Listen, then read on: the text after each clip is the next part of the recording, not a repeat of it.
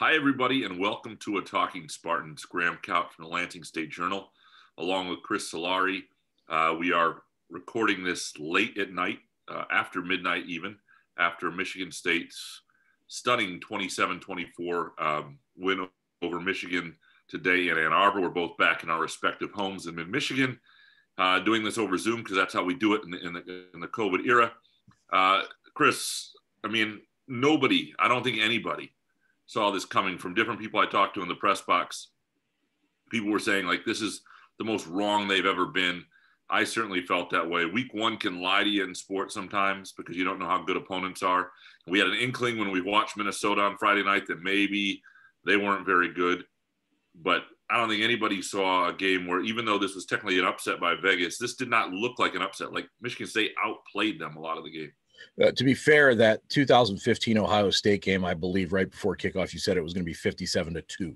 I did. I predicted Malik Calhoun's safety. It's the 2. That was right when I learned Connor Cook was going to be out. I got that wrong. But to be fair, I mean, there are very few games in the history of Michigan State football where you think this. One of my coworkers, Marlo Walter, asked that question to me: where does this rank? In terms of Michigan games, probably with that 2015 game for a different reason because of the way it ended. Maybe the 95 game a little bit, but there was still a lot of NFL talent on both teams. That Michigan State had the veteran guys, 2 first-year coaches. And that the 2 Ohio State games that come to mind are the 98 and that 2015 game. Because even the Big Ten championship game in 2013, you thought Michigan State could be competitive. Didn't know if they would win, but this was a whole different dynamic whatsoever. I mean, this was a 21 point by the time it went off, 21 and a half, somewhere in that range spread. And what's interesting is sort of the lasting ramifications and how you put that in the historical context. Because like 95 at that point, beating Michigan, nobody ever thought Michigan State was going to pull even with them. It was the idea you beat them, that was a big deal. But no, Michigan State had not been on even footing for a long time. This game is interesting because it had been 8 of the last 12, 8 of 13 when D'Antonio was the coach. And you had a feeling that Michigan was taking back the rivalry, or that was their feeling. And they looked like the seasoned program, and Michigan State had regressed to this middling program that they were. And that's where this was headed. And all of a sudden, in one game now, you've got the Michigan fans and the Michigan community really questioning Harbaugh. It's 9 of 13. Mel Tucker's 1-0, and he gets that for a full year. The whole dynamic shifted in the trajectory of the way we look at everything. So, I mean, I think that gives it makes it bigger than that. 2015, I think you're right, because that saved a Big Ten title, a playoff berth. I mean, so you can argue. But this is up there as one of the bigger wins, I think, and really in MSU football history. Yeah, I mean, the 90 game that people love to talk about, Michigan State shared the Big Ten title that year. I mean, so the 95 game, Michigan State was still a middling program. Yeah. That was Nick Saban's first year. And really, they were middling and then going downward after Saban left. So, I mean, this is up there in terms of surprises. Historically, I'm going to have to think back. I know that there was the one game that Duffy Doherty kind of surprised them with was it the veer or the triple option? I can't remember which one it was, but I have to look back at that one. But as far as this one in particular, this certainly ranks in the modern era when you start talking about, of the last 50 years, 60 years, somewhere in there, probably the biggest surprise that there is. Yeah, because it's a combination of two, right? It's surprise because of what happened against Rutgers and how Michigan looked last week, and then consequential because of where this rivalry is right now. I mean, right now, Michigan State can look, Michigan State fans can walk in whatever meeting they're in this week. Michigan State people can feel this way. It is 9 of 13. They have won 9 of 13, and Tucker is 1-0 for 12 months, and Harbaugh is 3-3 against them. There is nowhere there's nothing, Michigan does not own the state right now. And this was a moment where it was supposed to be teetering that way.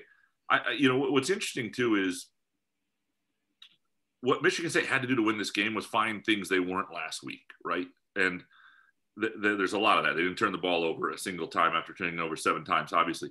but the defense looked so much more physical, organized with it. I mean, you talk about the improvement week to week. You find, the receivers that you kind of know are playmakers really looked the part. We had no idea Rocky Lombardi could spin a deep ball like that with these guys. We had no idea really who Ricky White was in terms of college football. And he had 8 catches, 196 yards. So, I mean, there's just so many things. They emerged a week after this awful performance against Rutgers and looked like a very different club and played, I don't want to say a perfect game, but it was pretty close, I think, for them. Yeah, I'd say near perfect because, I mean, listen, no turnovers, no sacks. The penalties they had were mostly aggression penalties. You didn't see a lot of the false starts. You didn't see the holds. You didn't see a lot of the kind of things that tripped them up a week ago against Rutgers. They played fundamentally sound. They played assignment sound. I thought that was, from a defensive standpoint, a big thing. There was a lot of bending but not breaking. The fact that that's a great point. When people say bend but don't break defense, usually if you're a fan of a team, you groan, right? It's like, oh, I hate that idea. Yeah. But this is how it's done perfectly.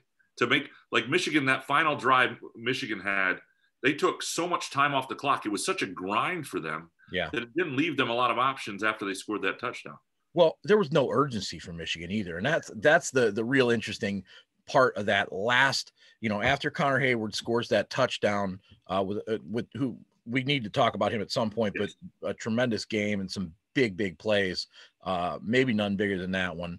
But Michigan came out with no urgency, really needing to march most of the field and used almost all of the remaining 5-11. I mean, and by the time they got to the end zone, I think there was 37 seconds left.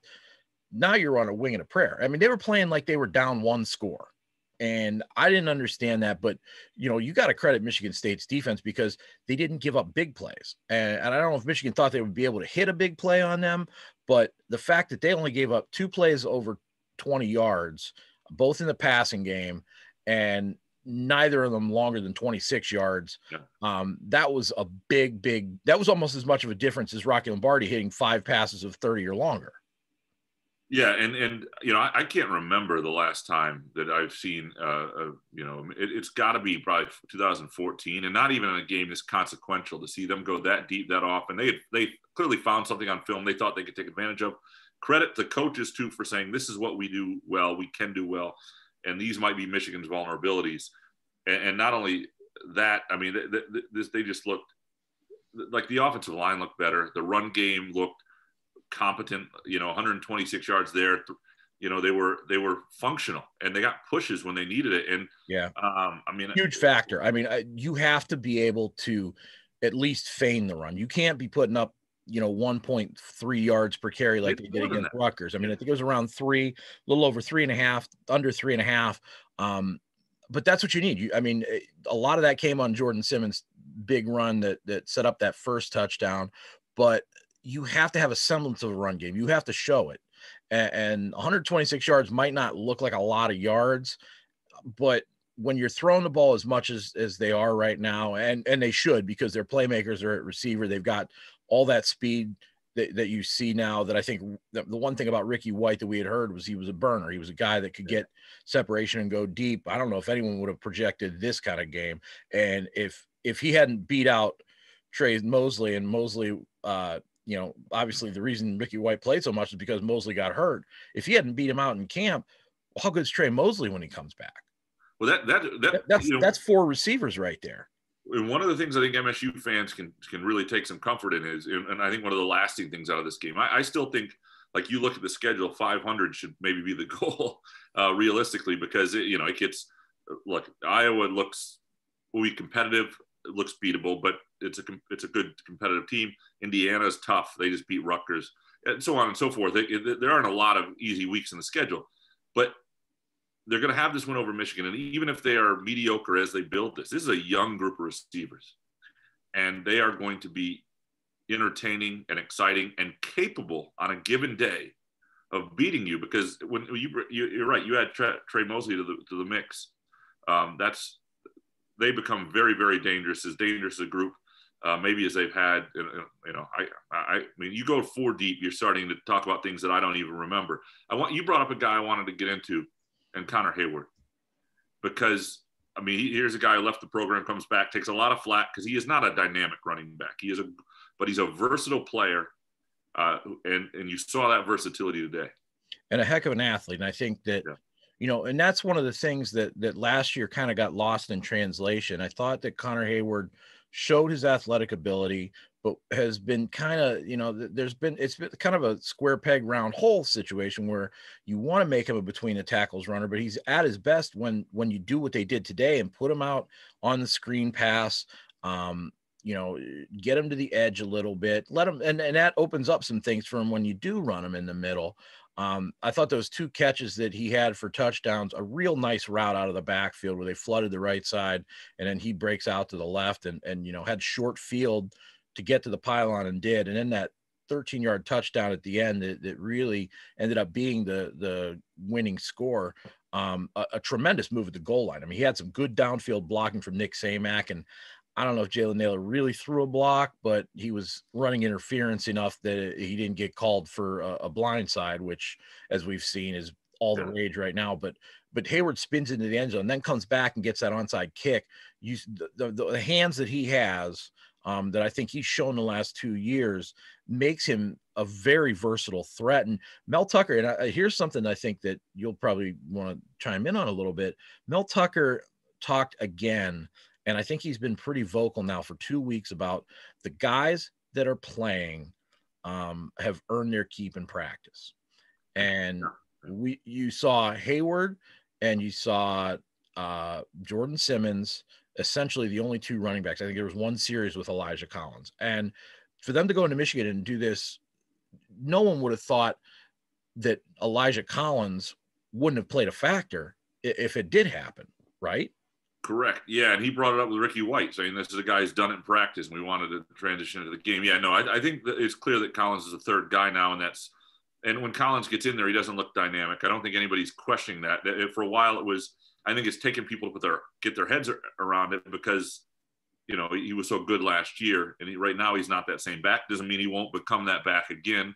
But Jordan Simmons clearly looks like the best option running the football. And to that Hayward touchdown, it was an amazing catch by Ricky White where it bounces off the defender and he comes down with it. And that gets him at like the 3-yard line. But then they get the penalty. And it looks like they might get stuck with a field goal out of that where you're only up 1 or 6 points with Michigan able to still get, and it's that touchdown, gives them the breathing room. And it was just was a critical play in a lot of ways. And the other play that we haven't really talked about, and it's kind of hard to fit it in with so many of the things that happen, is that 4th and 1 call at the end of the game after Hayward makes the recovery on the onside kick. One, give the offensive staff and Mel Tucker credit for letting Lombardi make the decision on what to do. They called the timeout. They tried to draw him offside, didn't, went back out, tried it again, and had time on the play clock and said, if you see a spot to sneak, go for it. Not only did he do it on 4th and 1, he got 3 yards to run it out. Gutsy call on decision on his part, but an even better play and toughness to get the tough yardage. And there is clearly a kinship between Tucker and Rocky Lombardi. He likes him. Lombardi embodies what he wants. And Lombardi is, I look, you start beating Michigan, people stop saying, oh, who's the next guy? I think Lombardi has shown himself to be the guy for this team. I think when you listen to the way Antoine Simmons talks about Lombardi as sort of his counterpart on the offensive side and how they lead together, I think there are just, though it's clear that he, there's something about him that this team respects. When you show up and play like you did today, when you go 17 for 32 and 13 of your passes are over the top, that's now, and like 7 of them were for 40 yards. I forget the exact numbers. Anyway, these are not high percentage throws, right? Usually. And so You're still 17 for 32, over 300 yards. I thought he played, he was better than Joe Milton today. And that's, that's one of the things, again, week 1 can lie to you a little bit. And I think Joe Milton's a heck of an athlete. I think he's a good quarterback at the college level. He may become somebody who plays at the next level if his game continues to. But if you make him uncomfortable, he's not going to pick you apart going down the field yet and with his arm. And that's something I think the coaches saw on film, and they knew they just had to make sure that didn't transpire, and they made him uncomfortable all day. Yeah, and give well, that. You know, even though the stat, I mean, I shouldn't say that. The stats don't really reflect that. It's 1 sack, 2 hurries, but he didn't have a clean pocket. A yes, lot of that right. he did moving out of the pocket. I thought Jacob Slade and Deshaun Mallory and Naquan Jones had a great day in the middle. They forced a lot of that. Noah Harvey was aggressive and attacking, shot some gaps, hit him hard early. As here we are at, well, it's technically only 11:25 since we get the clock moved back. The extra hour, yeah. I'm watching the game back, and I mean, he got a clean shot on him, and Milton made a heck of a throw to get a completion. But I thought Michigan State's defense did a good job adjusting to what Michigan was doing early and running so many slants at them. They were running them in front of the safeties, and in particular Trey Person. And I think they made some adjustments there to cut some of the depth that they were getting, and those plays started to dry up as the game went along. Yeah, no, I thought the reason I thought Michigan State couldn't win this game was not that they couldn't score points. I didn't expect to see the deep balls that we saw. I didn't expect Ricky White, who had 1 catch for 5 yards last week, but I thought they may be able to get in the end zone and create a couple big plays offensively. They turned the ball over a lot last week, but they showed a little bit of punch there. The defense I thought was going to get blown through, and I thought the offensive line was going to get blown through. And neither of those things happened. In the trenches, they were at least as good as Michigan, and that was stunning to me. And it was right out of the gate. You saw that first defensive stand, and you go, wait a second. That 3 and out looked pretty good. The defense, it started with the defensive line, and then all 3 levels I thought played a pretty good game.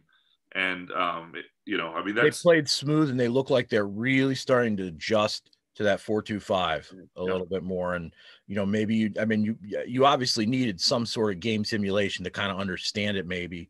And the changes that side of the ball and really the offensive line made between week 1 and week 2 were impressive and significant. This was a game. I mean, it's weird because this is a season in a lot of ways. I think we'll look back on, in a year or two and say, as an overall year in college football, this year really doesn't mean anything. But this game is going to mean something for a long time. And the ramifications of it, and Mel Tucker just helps recruiting. It says our program is here, is what he can say to recruits, and is in that, I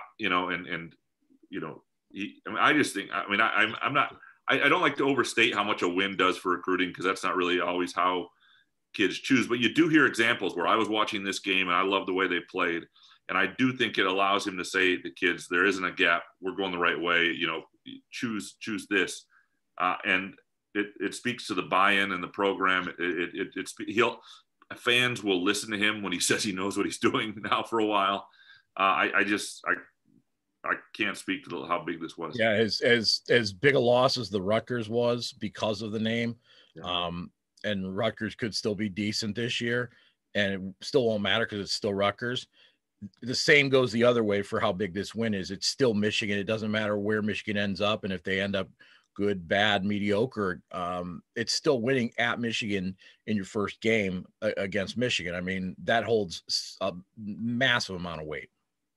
Well, this season just got interesting, and Chris and I will be on the road covering it all next week in Iowa, and lots of stuff before then. It's going to be kind of fun, I think. Be sure to read his stuff at freep.com and Green and White and LSJ with my stuff as well. We will talk to you soon. Thanks for watching.